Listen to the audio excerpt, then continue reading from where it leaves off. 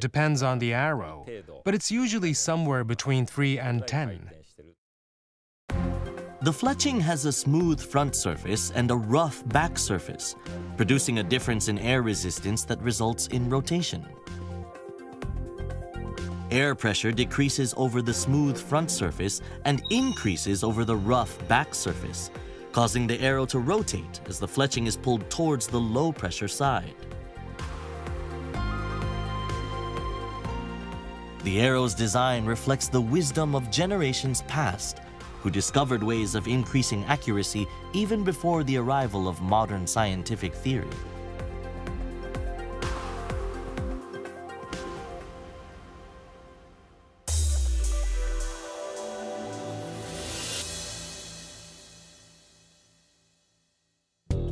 In addition to arrow design, technique is of course key to hitting the target. In Kyudo, archers are required to follow the prescribed 8-step firing technique, known in Japanese as the shaho hasetsu.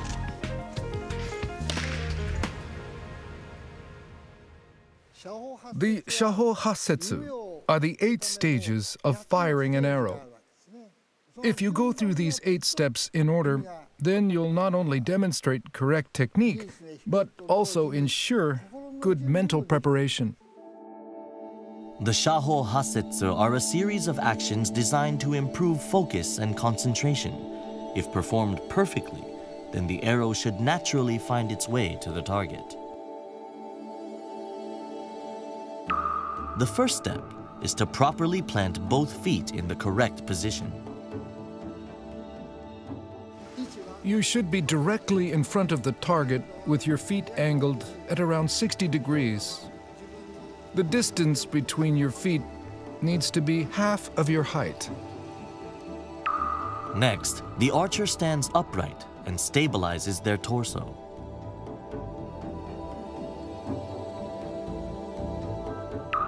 They then confirm the target, breathe deeply, and prepare mentally for the shot.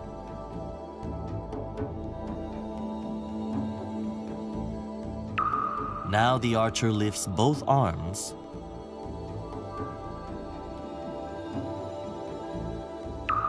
before gradually drawing the bow.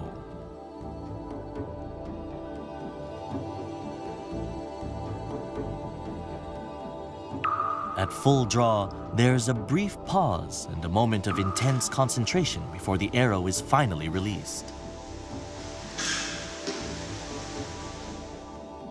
Even after releasing the arrow, the archer must remain alert and maintain correct posture.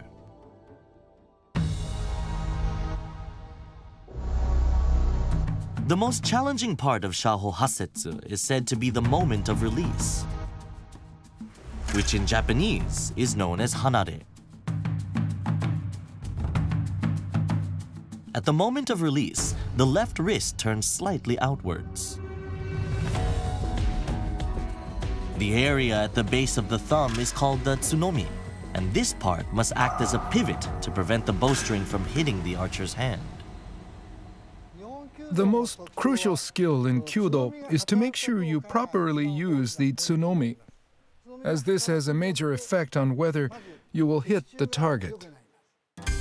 The movement of the tsunomi as you fire the arrow also allows the bow to be drawn closer to the body. This helps to keep the arrow stable, resulting in a powerful, well-controlled shot.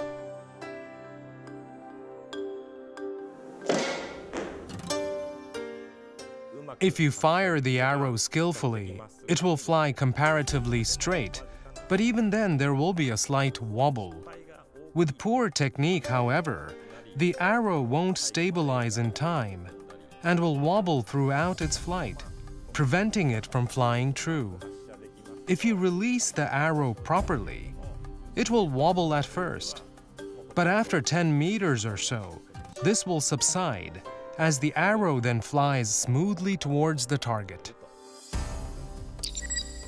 The time it takes for this wobbling to subside has a major impact on how often arrows hit the target. The movement of the right hand is also key in determining the wobble. You use the thumb of the right hand to hook the bowstring, which must be drawn and released smoothly. Even the slightest wavering or extra movement as you release the right hand leads to further wobbling of the arrow. So this is why the mental aspect of the release is so important.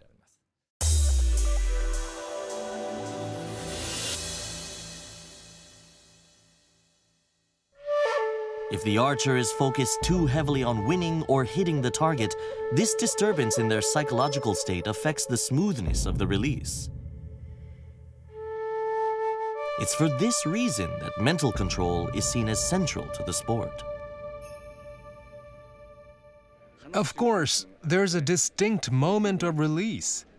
At that instant, you need to make sure you're not obsessed with the target, but that, in your mind, you can still feel the target calling out to your arrow. Senior instructors can pause at that point for 5 or 10 seconds and be completely still. The rest of us start to get impatient and try to hit the target after just 3 or 4 seconds. It's easy to lose the battle of wills and let go too early. If you draw the bow and release the arrow correctly, then you always find the target. To make sure you don't miss the target, what you need is mental strength. In Japanese archery, we say that a true shot never misses, and it's when the body and mind become one that our arrow naturally flows from the bow. At the All-Japan Kyudo Taikai, performing under pressure becomes a great test of nerve. Under the competition rules, it doesn't matter whether the arrow hits the edge of the target or the center. A strike is simply a strike. In the qualifying round, archers fire 2 arrows, but only those who hit the target both times progress to the next stage of the competition.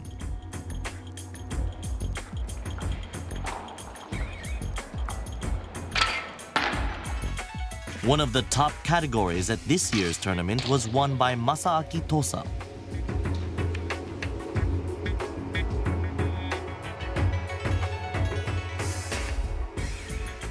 The final was contested between 6 archers.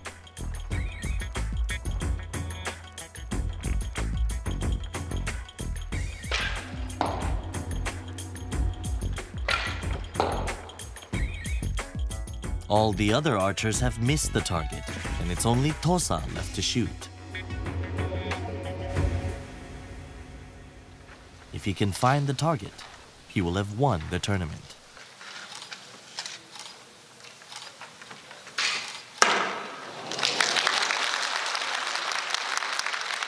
Tosa is unfazed by the pressure, not only striking the target, but shooting right through the bullseye.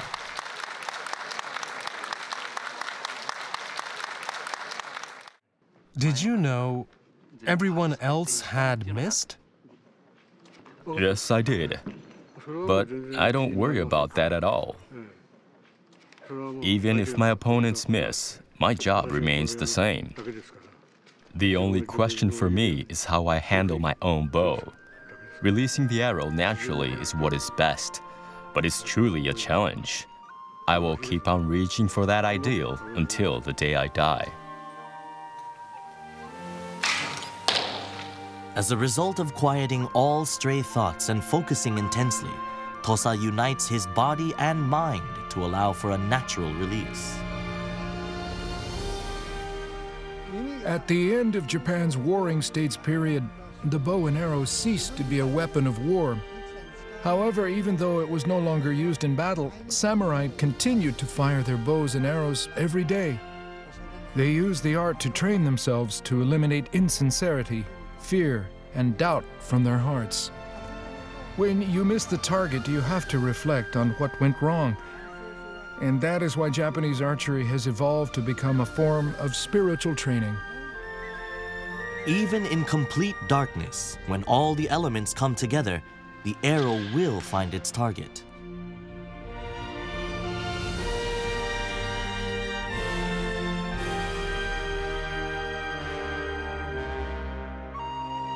For Kyudo②, putting the phrase, "a true shot never misses," into practice can truly become a lifetime's work. In Kyudo, unlike many sports where the battle is against an opponent, the real challenge is self-mastery and not being swayed by thoughts or emotions.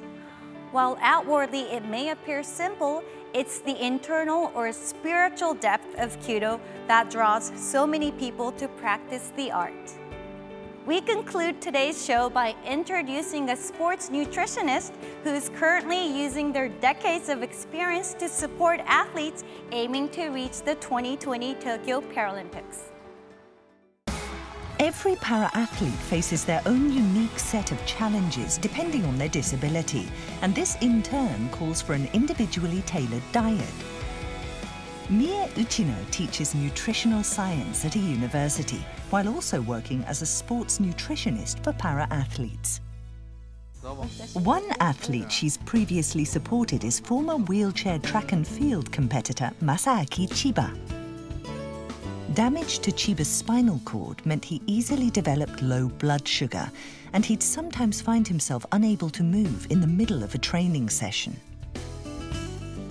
Uchino worked with him to improve the nutritional content and timing of his food intake.